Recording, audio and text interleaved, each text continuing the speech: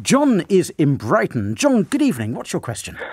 Good evening, Daniel. I made a subject access request to an ex-employer, made several attempts to get this information. They ignored me. I then reported them to the ICO.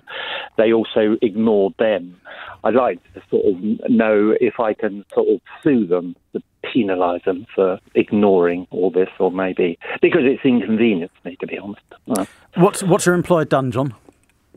What they've done is I wanted information from them about for self-employment to do my tax returns, and they haven't given me this information. That was specifically what I was. You mean after. You want to know what they've paid you? That's it, basically. Can't you look on your bank statement? Sorry, I know that's not an answer, but that's just a practical, common sense thing to do. No, but I don't. They haven't paid me, so I don't know what the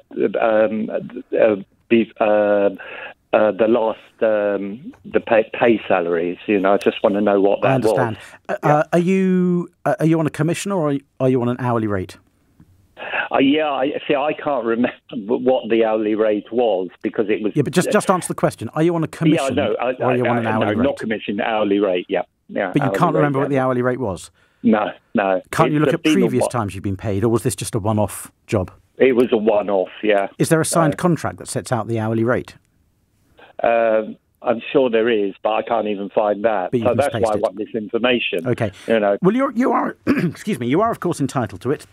I'm not sure the subject access request is the best way to go about it, although I'll come back to what to do about that in a moment. The best way to go about it is simply to write to them, say you've not been paid, and then issue a claim for unpaid monies in the small claims court.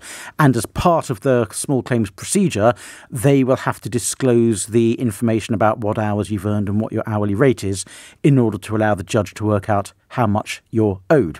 The other thing I would do is I would try your very best to remember what your hourly rate is and what was agreed. Put that in the claim form, multiply it by the number of hours.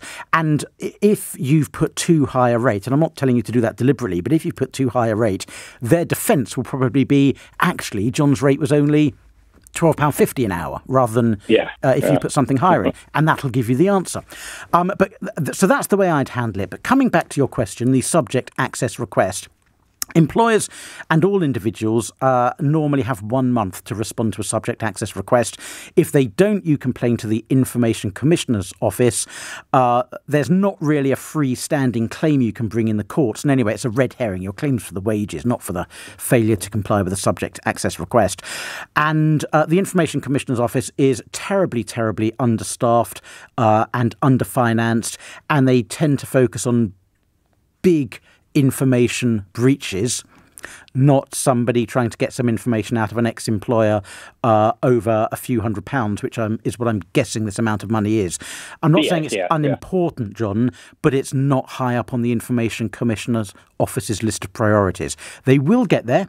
They will get to enforcement, but it will take months and months before they do.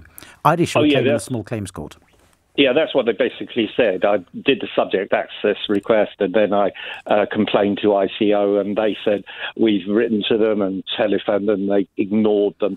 There's nothing else we can do. And as you just said, they're after bigger fish, and they said take them to court. Yeah. So, but you suggest that I do a small claims for X amount of money that I think I'm owed, and the ex-employer will say, hey, wait, we don't owe you that amount of money. Is that basically what you said there? Well, yes, but try and put what you think is the right amount. And if they'll either not put in a defence at all, in which case you can go straight to enforcement and potentially send in bailiffs, or they'll put in a defence and say why they say they don't owe you money or how much they say they owe you. That's the way to handle it, John. And again, it's going to take some weeks, if not months, to sort it out, but you'll get there in the end. John, good luck with that, but I think it is a fairly straightforward process, and you issue a small claim, by the way, at moneyclaimsonline.gov.uk.